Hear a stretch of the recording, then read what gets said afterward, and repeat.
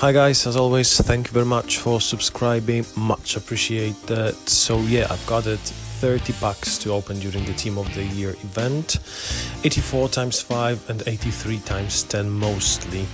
And right at the beginning, just in the 6th pack, I've skipped opening other packs to make the video shorter.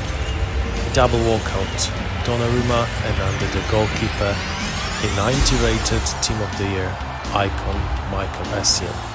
I have never packed any Toty cards during the previous year's events, but this year luck is on my side. What tell you? I couldn't believe that it happened to me, and it happened at the very beginning. I have planned longer SBCs crafting to get any card, but as I've said, luck was on my side this year. Two strictly defensive playstyles plus and high physical stats, making him a strong CDM focused on defensive roles. That's it for today. I wish you luck during this year's Team of the Year event and all the best, guys.